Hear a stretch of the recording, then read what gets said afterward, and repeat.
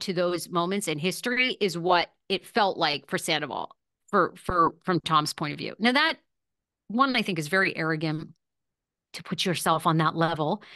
Um, I'm not offended by any of this. Like people are outraged and housewives are doing videos. Oh my God. Look, the guy is basically what he's trying to say is it was weird to him that it became this unbelievable pop culture moment that in his mind he equates to these other things. Okay. Completely racially insensitive. Um, why his publicist didn't, I cannot even believe what the fuck is the point of hiring a publicist? These people are paid. And You now he's made a know, statement. And, first of all, I would love to hear more people from the cast. I'd love to hear their reactions. Katie, of course, has, spoken out as she often does. But, we have Jax has been fired and rehired. Kristen Doty has been fired and rehired. Stassi's fired. It's not exactly the same thing, but isn't it? Like, where's Bravo's outrage? I know that they made a call no, behind the it's scenes. not. You No, don't come think on. so? You can't equate it to Fine. they, You can't equate it what they Kristen did to it. and Stassi accused a black woman of theft. That is Correct. way different. The guy is not a lyrical. And look, I'm not defending what he said. It was really in poor taste. And the fact that he didn't recognize immediately and go, oh, wait a minute, wait a minute. Sorry, I don't want to be equating myself to George Floyd in any way, shape, or form, or what I went through. I mean, maybe he's that racially dumb. I don't know. But I mean, it's totally different than what Jax and all of them did. I mean, they really went after someone of color personally that was innocent. I mean, that's like way different. This guy's equating, this guy has such an ego, Tom Sandoval, that he thinks he's on the same level as these moments in history. Couldn't he And have compared himself come to on. like Taylor and Travis Kelce in the Eras tour for the takeover of the NFL? Yes, Wouldn't like that have been anything, better? anything else. Yeah. I mean, I'm just But saying. I would not fire him over this. I wouldn't. Well, guess I what? don't think it's what? Overnight ratings are over 1 million, so he's not being fired. So don't you worry about that. There Don't you you have it. worry. I found it more, I guess, a weird juxtapose that last night's episode of Vanderpump Rules was really almost about Tom Sandoval's, suicidal thoughts. That's really what it was about. And then, like today, he makes this huge statement, apologizes, and now people are calling for him to be fired. And I'm sure, if anything, he's probably feeling like, oh, am I worth it?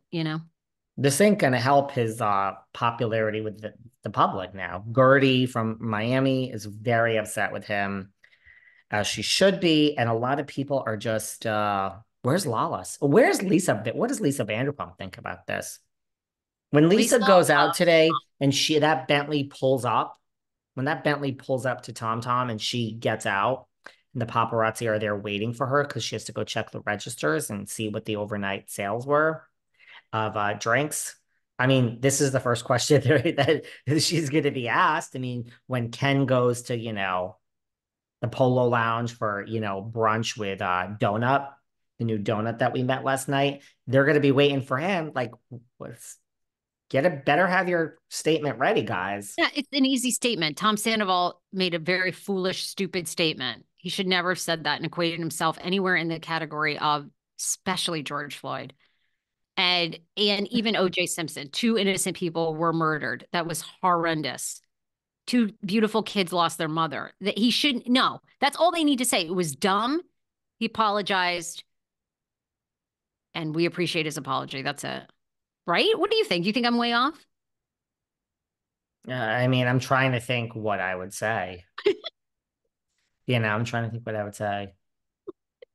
Just defend Tom Sandoval is often sticking his foot in his mouth. It was a very poor analogy, and I'm quite taken aback by the choice of his words. Tom Sandoval needs to pull a Period. Beyonce and Jay-Z. Stop doing press. Write your own Stop doing narrative. press. Well, Beyonce does zero press. I mean, you know what? If I were like a Beyonce, I mean, Taylor Swift doesn't really do that much. Oh, Why would you, truly, why would you do press? Like Courtney Cox, Jennifer Aniston, when you're making $20 million a year in residuals just from Friends, then you have your Super Bowl ad with David Schwimmer.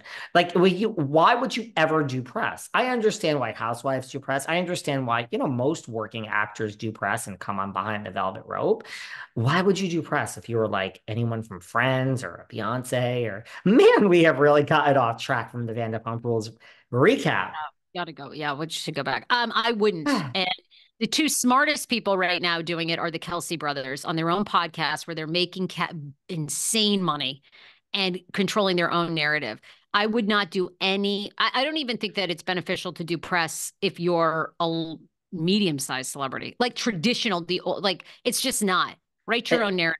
Stop Write talking your to. own narrative. And let me just make it honest. I'll pick up on a point you said. Yeah, behind the velvet rope, I'm media. So I'm not your friend. So don't call me upset.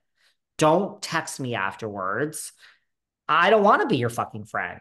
I want to be left alone and I want to do my job.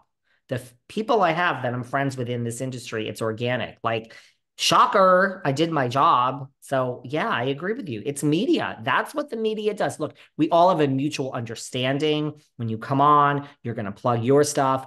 I'm going to ask you some pretty intrusive questions about what this audience wants to hear. You're going to get to plug your new project, which no one necessarily is that excited about, but let's get it out there. And you got to answer it's right. And then we shake hands and we're cordial and we're friendly and we don't have anything against each other, but we do have different motives during a recorded session.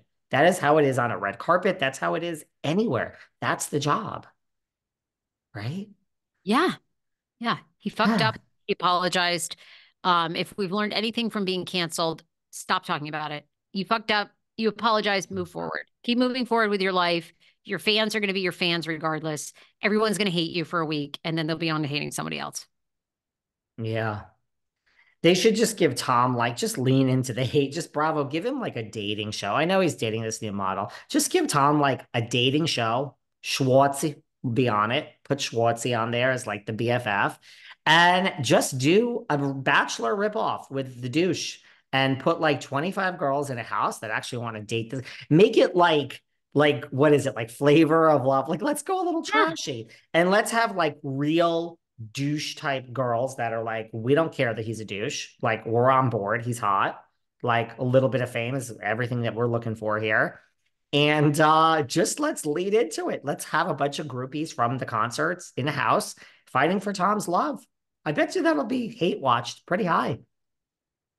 There I you would go. think so too. And I don't know why. I feel like Katie Maloney still is obsessed with Tom Schwartz. I have no idea why everybody is like, Tom Schwartz, what do you think of Tom Sandoval's comments? It's like, Tom Schwartz doesn't control what the guy, like he's already said, I'm going to be friends with No. my life. Why the fuck are you guys still asking? Like, According to what do you last think night's about this, Tom episode. Schwartz? They're best friends. Like, I mean, why do we care what Tom Schwartz thinks? Like, Tom Schwartz is the guy's babysitter. It's just so weird to me. As he said last night, Lala, he's family. He'll always be family. And Lala understands. These are families, guys. And by the way, And okay, what did you think of last night's episode? Because I have to say, I do. So the whole theme of last night, of course, was like Lisa Vanderpump, the queen kingmaker that she is, essentially asking them all to back off. Like suicide's she never thought that it would ever impact her family. She lost her brother. I get how emotional it is. And she's saying to Lala, to Scheana, like, enough.